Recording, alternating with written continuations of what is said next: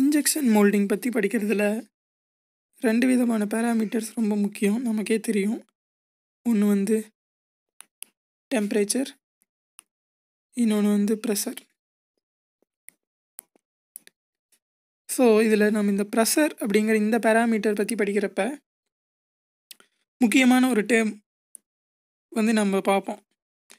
என்ன டேர்ம் அப்படின்னா குஷன் அப்படின்னு சொல்லக்கூடிய இந்த டேர்ம் வந்து ப்ரெஷர் அப்படிங்கிறது எந்த அளவுக்கு இந்த குஷனை பொறுத்து மாறுது, இன்ஜெக்ஷன் மோல்டிங்கில் குஷன் எவ்வளோ முக்கியத்துவம் இருக்குது, அதை பற்றி எல்லாம் இந்த ப்ரெஷர் அப்படிங்கிறத பற்றி படிக்கிறப்போ இதெல்லாம் படிப்போம். இந்த டெம்பரேச்சர் அப்படிங்கிறத பற்றி நம்ம ஆல்ரெடி படிச்சிருக்கிறோம். ஜோன் 1, ஜோன் 2, ஜோன் 3, ஸ்க்ரூனோட என்ன டெம்பரேச்சரில் அதெல்லாம் படிச்சிருக்கோம். இப்போது அந்த இன்ஜெக்ஷன் மோல்டிங் ஸ்க்ரூவுக்கும் இந்த ப்ரெஷருக்கும் இந்த குஷனுக்கும் என்ன கனெக்ஷன் அப்படிங்கிறத ஃபஸ்ட்டு தெரிஞ்சுக்கணும். ஸோ ஸ்க்ரூ ஜென்ரலாக ஜோன் 1, 2, 3 இதில் வந்து பாலிமரை மெல்ட் பண்ணி ஃப்ளோ பண்ண வச்சு ஒரு திரவ வடிவில் தருது. லிக்விட் ஃபார்முக்கு பாலிமர் பெல்லட்ஸை வந்து மாற்றுது. அது மட்டும் அதனோட வேலை கிடையாது. அது டெம்பரேச்சர் அப்படிங்கிறதுல அதனோட வேலை. ப்ரெஷர் அப்படிங்கிற பேராமீட்டரில் அது என்ன பண்ணுது அப்படின்னு சொல்லி பார்ப்போம். பாலிமர் மெல்ட் ஃப்ளோ ஆகி இந்த மாதிரி இது வந்து மோல்டுன்னு வச்சுக்கோங்க. மோல்டு கோர் அண்ட் கேவிட்டிக்குள்ளே போய் ஒரு ப்ராடக்டை வந்து ஃபார்ம் பண்ணுறதுக்கு இந்த லிக்விட் ஃபார்மில் இருக்கக்கூடிய இந்த பாலிமரை இந்த மோல்டுக்குள்ளே ஒரு ப்ரெஷர் பிடிச்சி தள்ளணும். அப்படி தள்ளுறது மட்டும் இல்லை, அது உள்ளே இந்த நாசில் வழியாக ஃப்ளோ ஆகி உள்ள ஒரு குறிப்பிட்ட ஃபார்ம் ப்ராடக்டை உருவாக்கணும். அப்படின்னா இந்த லிக்விடுக்கு ஒரு ப்ரெஷரை வந்து ஸ்க்ரூ வந்து இப்படி கொடுத்துக்கிட்டே இருக்கணும். அப்படின்னா தான் இந்த இடத்துல வந்து ப்ராடக்ட் வந்து சரியாக ஃபார்ம் ஆகும். ஒருவேளை இங்கே வந்து இங்கே தனியாக நான் பண்ணுறேன். ஸோ இது வந்து நீங்கள் ஸ்க்ரூன்னு எடுத்துக்கோங்க. இது வந்து லிக்விட் ஃபார்மில் இருக்கக்கூடிய பாலிமர்னு எடுத்துக்கோங்க. ஸோ இந்த ஸ்க்ரூ வந்து இந்த லிக்விட் ஃபார்மில் இருக்கக்கூடிய பாலிமருக்கு ப்ரெஷரை வந்து தொடர்ந்து கொடுத்துக்கிட்டே இருக்கணும். அப்படி கொடுத்துக்கிட்டே இருந்தால் தான் மோல்டுக்குள்ளே ப்ராடக்ட் வந்து கரெக்டாக ஃபார்ம் ஆகும். இது வந்து மோல்டுக்குள்ளே போகுது. ஸோ இங்கிருந்து கொடுக்கக்கூடிய ப்ரெஷர் இந்த லிக்விட் பாலிமர்ஸ்க்கு இந்த இடத்துல ப்ராடக்டை சரியாக ஃபார்ம் பண்ணுறதுக்கு தேவையான ஒரு ப்ரெஷரை உருவாக்கணும். இதுதான் அது வந்து ப்ரெஷரில் வந்து ஸ்க்ரூனோட வேலை. ஓகே, இது உங்களுக்கு எல்லாம் புரிஞ்சிருக்குன்னு நினைக்கிறேன். ஸ்க்ரூ வந்து பாலிமருக்கு லிக்விட் தேவையான ப்ரெஷரை கொடுத்து மோல்டுக்குள்ளே கரெக்டாக பார்ட்டை ஃபார்ம் பண்ண வைக்கணும். ஓகேவா? சரி, இதுக்கும் குஷனுக்கும் என்ன சம்மந்தம் அப்படிங்கிறத அதுக்கு ஒரு சின்ன ஒரு விஷயம் இருக்குது, அதை பார்ப்போம். குஷன் அப்படிங்கிறது எதை குறிக்குது அப்படின்னா பொசிஷன் ஆஃப் த ஸ்க்ரூ.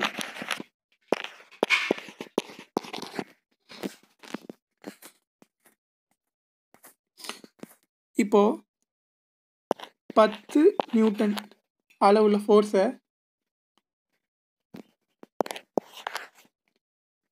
ஒரு குறிப்பிட்ட distance, let's say some 50 metre தூரத்திலிருந்து நீங்கள் ஒரு பொருள் மேலே ஏற்படுத்துனீங்க அப்படின்னா அதுக்கு ஒரு இம்பேக்ட் இருக்கும். உதாரணத்துக்கு அதுக்கு ஒரு அளவு இம்பேக்ட் வரும்னு வச்சுக்கோங்களேன். சரி, லெட்ஸ் ஏன்னு வச்சுக்கோங்க. இதே 10 அளவுள்ள விசையை 100 மீட்டர் டிஸ்டன்ஸ்லேருந்து நீங்கள் ஏற்படுத்தினீங்கன்னா அதுக்கு வந்து வேறு ஒரு இம்பேக்ட் வரும், பி அப்படின்னு வச்சுக்கோங்க. ஸோ அதாவது என்னென்னா டிஸ்டன்ஸ் அப்படிங்கிறது இந்த இம்பேக்டை பாதிக்குது. நாம் கொடுக்கக்கூடிய ப்ரெஷர் அப்படிங்கிறது இந்த ஃபோர்ஸ் அப்படின்னு வச்சுக்கிட்டிங்கன்னா அதை எந்த டிஸ்டன்ஸ்லேருந்து நாம் கொடுக்குறோம் அப்படிங்கிறது ஒரு மிகப்பெரிய ஒரு அளவுக்கு தாக்கத்தை ஏற்படுத்துது. இதை பற்றி நிறையா பேர் ரிசர்ச் பண்ணிக்கிறாங்க. நியூட்டன் கூட இதை பற்றி சொல்லியிருக்காங்க. அதாவது ஒரு பொருள், அதாவது அந்த டிஸ்டன்ஸ் அப்படிங்கிறது 1 மடங்கு அதிகமாச்சு அப்படின்னாக்கா அதனால் ஏற்படக்கூடிய தாக்கம் அப்படிங்கிறது 2 மடங்கு அதிகமாகும் அப்படின்னு நியூட்டன் இவங்கெல்லாம் இதை பற்றி நிறைய சொல்லிக்கிறாங்க. சரி அந்த கதை நமக்கு வேணாம். சரி நம்ம கதையை பார்ப்போம். சரி, இந்த குஷன் அப்படிங்கிறது அதே தான். இந்த ஸ்க்ரூ வந்து பேரலுக்குள்ளே இருக்கா, இந்த டிப்லேருந்து பாலிமர் ஃப்ளோ ஆகுது. ஸோ இந்த டிப்புக்கு அடுத்து இந்த இடத்துல வந்து நம்ம வந்து அந்த கேட்டு அதெல்லாம் வச்சு இந்த இடத்துல நம்ம வந்து மோல்டு வந்து நம்ம ஃபிக்ஸ் பண்ணி வச்சுருப்போம். சரி, ஸ்க்ரூ வந்து இப்போ இந்த இடத்துல இருக்குதுன்னு வச்சுக்கோங்க.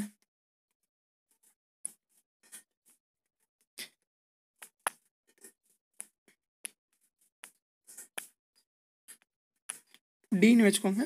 ஸோ இந்த ஸ்க்ரூக்கும் இந்த அவுட்லெட் இருக்குது இல்லைங்களா, அதாவது இங்கேருந்து வெளியே வந்து இந்த மோல்டுக்குள்ளே ஃப்ளோ ஆகுற இந்த நாசில் வாங்குறதுக்கு பேர், இதுக்குள்ளே இந்த டிஸ்டன்ஸை தான் என்ன சொல்கிறாங்க அப்படின்னாக்கா குஷன் அப்படின்னு சொல்கிறாங்க. இது வந்து ஸ்டாண்டர்டாக வச்சுருப்பாங்க. மேக்ஸிமம் நான் கரெக்டாக சொல்கிறேன் அப்படின்னாக்கா அரௌண்டு 6 mm இருக்கும். பொதுவாக ஒரு ஸ்க்ரூ வந்து 6 mm தொலைவில் இருந்து தான் இதுக்கும் 6 mm தொலைவில் இருந்து ப்ரெஷரை கொடுத்துக்கிட்டே இருக்கும். இந்த மாதிரி ஃபார்வேர்ட் மோஷனில் இருக்கிறனால இந்த இங்கெல்லாம் ஃப்ளோ பாலிமர் இருக்கும், மெல்ட்.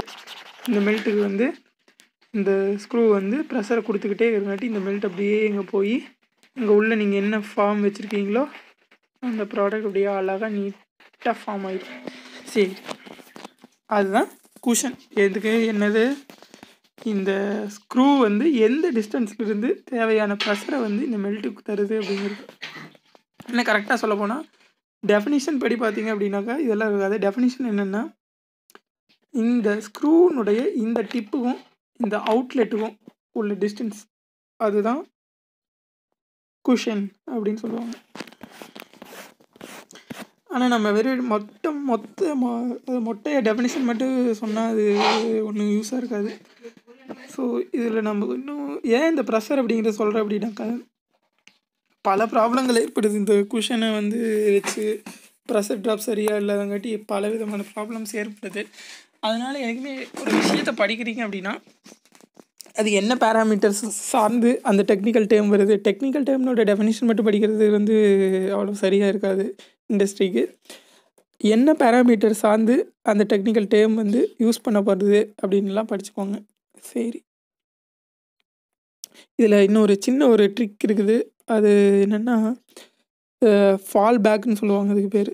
சரி, அந்த ஃபால் பேக்குக்கும் குஷனுக்கும் ஒரு சின்ன ஒரு கனெக்ஷன் இருக்குது. அதை பற்றி நான் நெக்ஸ்ட் வீடியோவில் சொல்கிறேன். ஆல்ரெடி இது வந்து 8 நிமிஷம் போயிடுச்சு வீடியோ.